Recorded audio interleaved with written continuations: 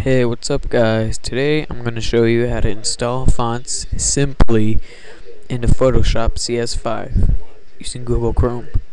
I suggest Google Chrome because it makes everything a lot simpler, and before you do anything, make sure you have WinRAR because it makes it really simple.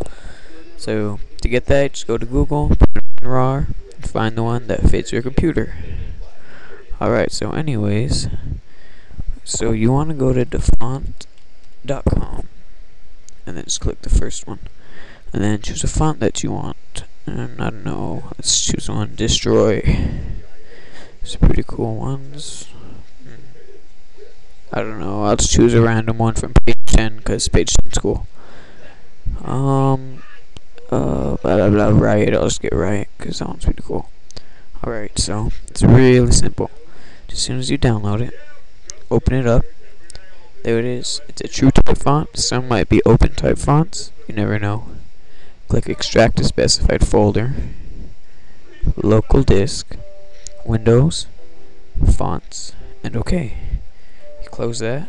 And just to show you that it went in there, go to my computer. Local disk. Windows. And fonts. And wait, what's the one I just got? Oh god. I have a bad memory. Riot, there it is. Riot. Okay, so see, it's in the font folder, so you can close that. Open up Photoshop,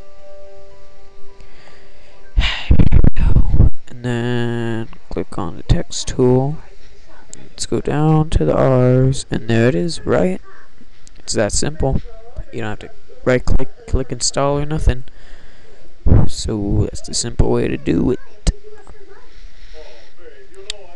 And